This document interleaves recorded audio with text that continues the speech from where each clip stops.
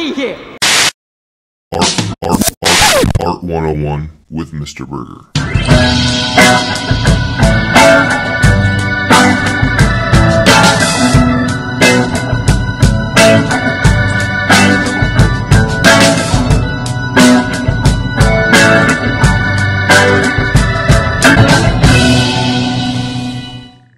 Dudes and scholars, welcome back to Art 101 with me, Mr. Burgher. I'm a professional artist, a master educator, and I attempt to provide you with the best in art historical content. Now, if you like this video, if you like the series, if you like the work that I'm doing, pass it along, share it with your fellow dudes, and subscribe. That'd be cool. Thanks. Yeah, well, the dude abides. Now, as you may or may not know, when you're in this game of social media, content creator, whatever,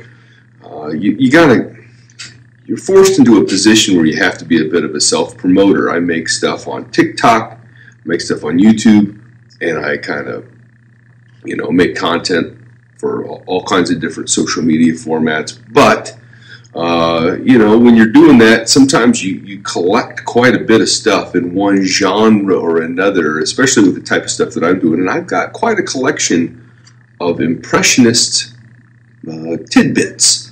So today, as you know, because you clicked on the video, I'm going to share just those things. So, enjoy. Before art critic and journalist Louis Leroy was writing about Claude Monet and his work, Impression Sunrise, using Impressionist as a name of disrespect, but the name stuck. Impressionist Claude Monet got his start working under the name Oscar Monet, creating caricatures of people. Impressionist attribute number 1.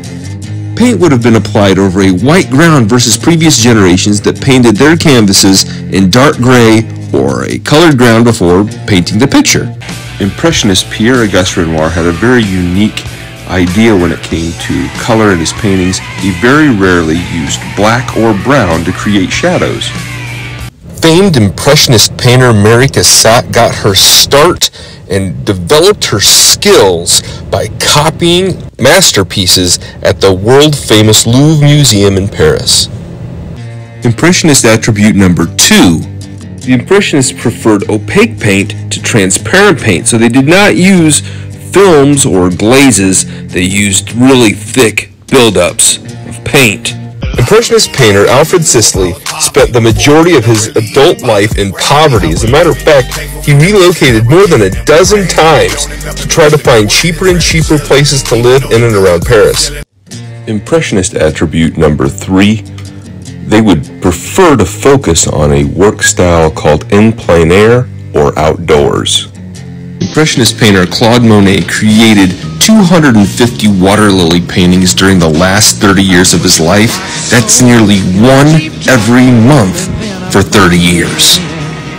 Now, Auguste had known Rose since 1864 when they were just kids, and many people don't know that they had a son together that they basically pawned off on other family members because neither one of them had a parental bone in their bodies, but I digress. He finally decided to commit to Rose and get married at the age of 76, only 2 weeks before her death, and 1 year before his.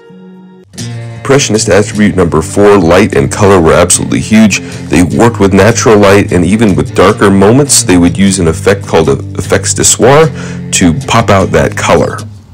Just prior to his death, Claude Monet would will all of his artworks that were unsold to the French government, so none of them could be in the hands of the Americans. Impressionist attribute number 5, wet paint was applied into wet paint in an alla prima technique that would soften the edges and allow a fusion of the colors. Although suffering from very severe rheumatoid arthritis, Pierre-Auguste Renoir would continue to paint throughout his career till the very end. American Impressionist James McNeill Whistler once stated, "An artist is not paid for his labor, but paid for his vision." Impressionist attribute number 6, the Impressionists would avoid black, so to produce a darker or grayed out color, they would mix in the complement in order to get that darker tone. Camille Pissarro is the only artist to be involved with all 8 of the original Impressionist shows. Impressionist attribute number 7, colors are applied next to each other without mixing. This is to allow the colors to look a little bit more vivid to the viewer. In 1880, Auguste Rodin was given a government studio where he could work for the remainder of his life in exchange for all of his works after his death. Impressionist Bertha Morisot once said, "Real painters understand with a brush in their hand." Impressionist attribute number 8, thick strokes were preferred over fine details because they could add texture with the impasto. Her paranoia would manifest itself in her creating these booby traps behind her doors and only speaking to people behind a closed door. This set up a lot of red flags and people were kind of put off by her.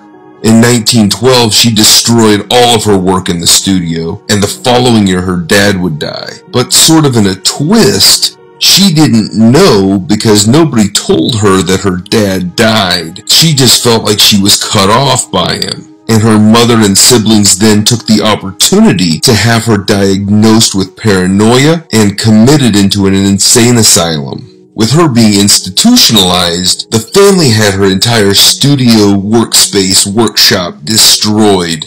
Now the doctors were saying, listen, this girl's not insane, she's just sad, and she's got some issues, but she's not crazy, she doesn't belong here. But the family wanted her put away, they wanted her gone, so they just left her there. She still had some outspoken fans trying to persuade her family. Even Rodin tried to persuade her family. But all of this was without success. She would spend 30 years in an asylum. After years of being locked away, she finally just kind of gave up and completely abandoned creating sculptures. One of the irrational thoughts that made her stop making art was her belief that Rodin was going to steal her ideas. And so she stopped making work largely to try to get back at Rodin. Today, only 90 works of hers still exist today because much of it, as mentioned, she had destroyed herself. Sadly, she would die alone in 1943 at the age of 78. She would be buried in a mass grave at the asylum, as her body was never claimed by her family. Follow for more art-related content.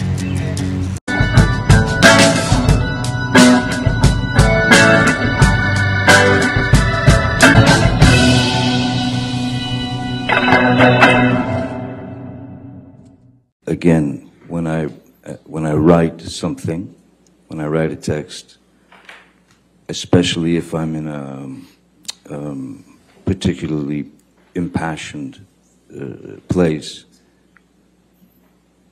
it's a canvas, it's a painting. Right.